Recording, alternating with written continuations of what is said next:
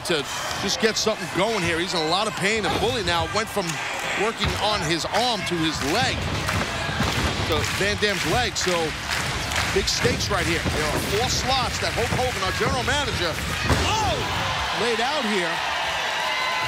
And this is an opportunity to get one.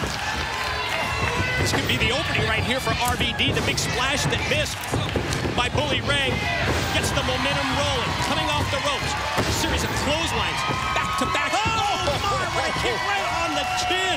That's that great flexibility, even with an injured leg. Now Van Dam peeled off that beautiful crescent kick, and now Rob trying to get his balance with that leg.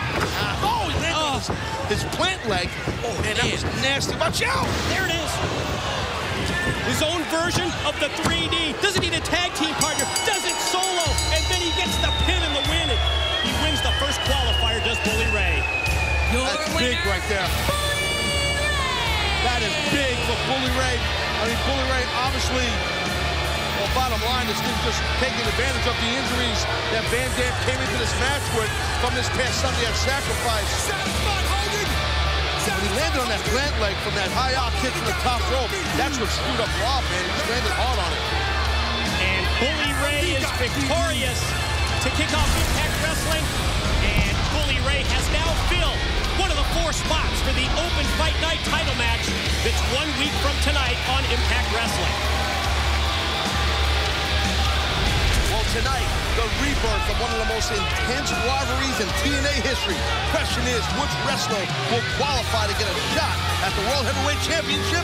That is still to come. And Taz, the newest member of the TNA roster, will be introduced when we recap the historic signing of MMA champion King Mo. Bully, you just beat RVD. What are you upset about? You know exactly why I'm pissed. I'm pissed at the Kardashians. Yeah, those 3 heifers, Courtney, Chloe, Heavy, whatever the hell their names are. Now they want to jump on the anti-bullying bandwagon? Those 3? I'd like to see them come down here and try to stop me from bullying anybody.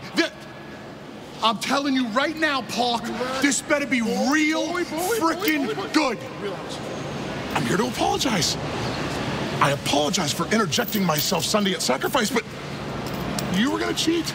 I deal with cheaters for a living, Bully Ray, and you were going to cheat. You know, my brother said something interesting the other day. You're getting too close to the fire. You're that fire, aren't you? You're that fire, aren't you?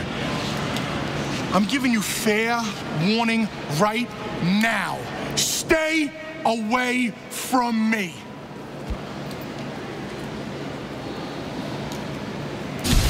Ladies and gentlemen, history was made last Thursday night in New York City when TNA President Dixie Carter, Bellator CEO Bjorn Rebney, and Spike President Kevin Kay announced the unprecedented signing of a 2-sport star, a signing that garnered mainstream media coverage from the TV networks to USA Today. Well, I'll tell you, Mike, his name is King Mo. He was an outstanding collegiate wrestler at Oklahoma State for the Cowboys, and he currently possesses an excellent MMA record. TNA, Bellator, beware. Former Strikeforce light heavyweight champ Muhammad Lawal, you know him as King Mo, has signed a deal to split his time between Bellator and TNA. This has never happened before. And joining us now to give us all the details, the man himself, King Mo. How you doing, King? Doing good, man. King ain't alone, though, because sitting along with us tonight, Bellator CEO Bjorn Rebney, and, of course, very popular TNA President Dixie Carter. Guys, thanks for joining us. Thanks for having us. Huge announcement, of course. It's rocked both the wrestling world and the MMA world, because it's never happened before where a fighter decided to do both at the same time. King, why? You know, it's been a dream. You know, that's why, and it's a great opportunity, and you know what? I'm doing it.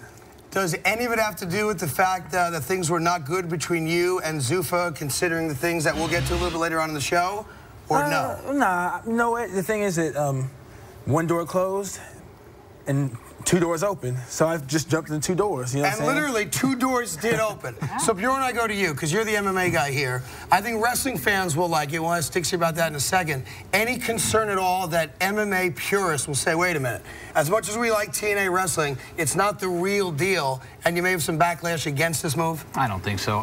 You know what, look, I've been an MMA fan for years. You're an MMA fan. MMA fans are very bright. They're very smart people. They hit